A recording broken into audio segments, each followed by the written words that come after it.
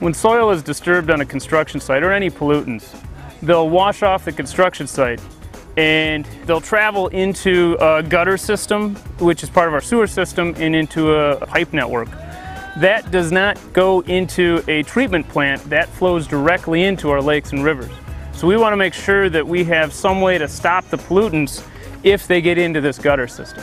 So keeping our storm sewer system clean of these debris, we need inlet protection. One thing is where we have these catch basin inlets, this is an opportunity to put some kind of a barrier here to stop the pollutants from getting in there.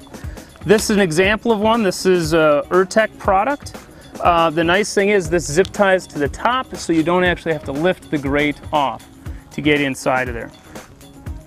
This has an emergency overflow in the back that if we get a large storm event, the higher flow will bypass this and keep our streets safe to the public. There's a lot of alternatives for us.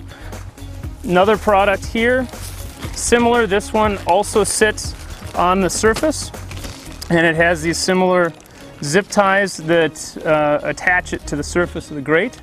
Other products are meant to go underneath the grate.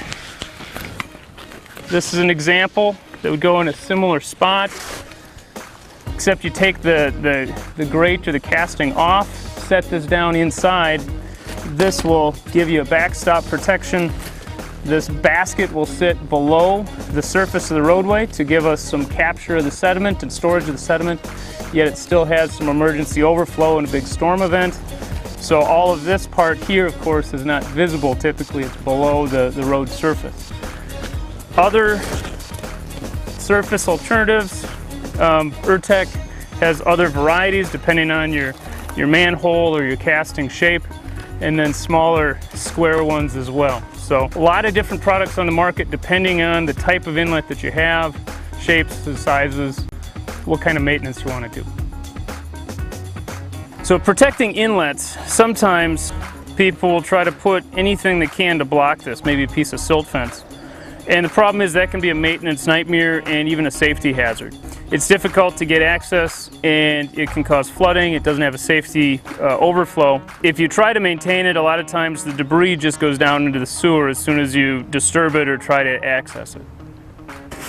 Inlet protection can work well, but only if it's maintained. A lot of these devices have different ways to maintain them. Some can just be swept off the surface. Others need to be lifted out and removed.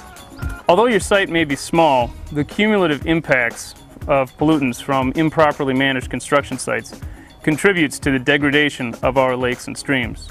Do your part to keep the pollution on your site and out of our waters.